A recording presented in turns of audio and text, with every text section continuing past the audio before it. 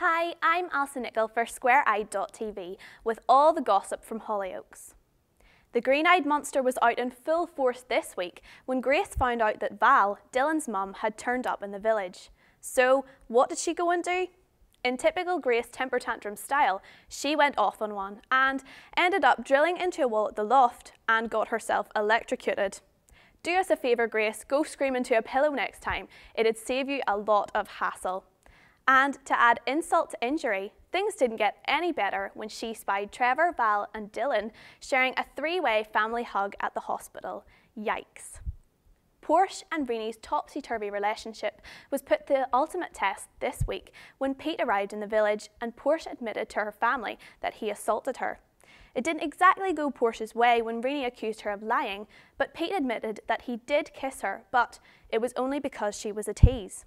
That doesn't make it right. So much for the McQueens sticking together. They took Pete's side instead, except for John Paul. And it wasn't long before Pete was manipulating Cleo into breaking up with Harry. Have they made a massive mistake letting him back into their family? Also this week, Sinead lied about something being wrong with the baby to get Steve's attention and later confessed her love for him, but also said that she wished they never slept together. Well, it's a bit late now, Sinead. Next week, Nico tries to poison Sienna and the McQueens have a big decision to make about Phoebe.